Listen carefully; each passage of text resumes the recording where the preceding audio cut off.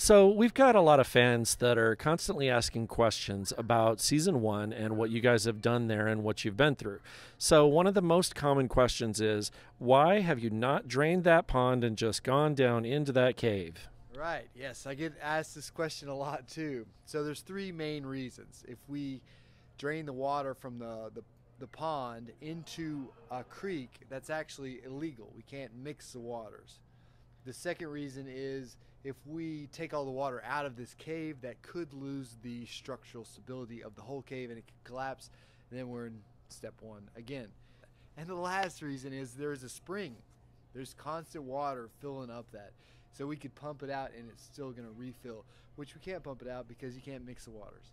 So that's why we don't drain the pond. So would there be any attempt to widen it so you can get down there with more equipment, or what's the next step, do you think? Yeah, so season two, we addressed that.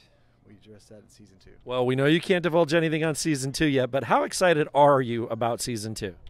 Yeah, very, very excited. I mean, there's a lot of things that we had no idea was going to go on, and it keeps you guessing. I mean, there's no way we could have planned on any of this stuff happening, but it's wild.